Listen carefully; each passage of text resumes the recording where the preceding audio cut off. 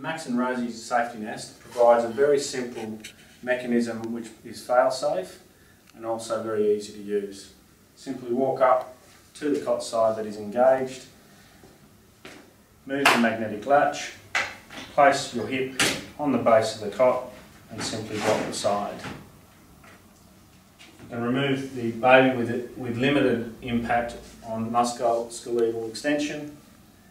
Remove the baby, leave the side down.